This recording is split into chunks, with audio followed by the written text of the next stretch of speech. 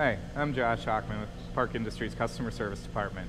On this video, we're going to talk about a number 55 blade wear warning alarm.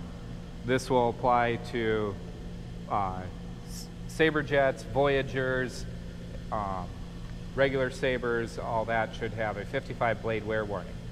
So if we come to our alarm list, we can see we have the warning here. And if we come to our setup tab, and then our maintenance tab right here, and then go to timers here. And here's our blade wear warning. So you can see we currently have 27 hours on this blade. Our warning is set to go off at 20 hours. You can set this warning to whatever time you want. This will just strictly go off of arbor runtime hours. If you are running multiple blades, the blade wear warning doesn't work very well. Because it is strictly going off of arbor hours, it does not know the difference between different blades if you're switching. So if you are running multiple blades, some people will just put their warning at a really high number so they don't get the warning anymore.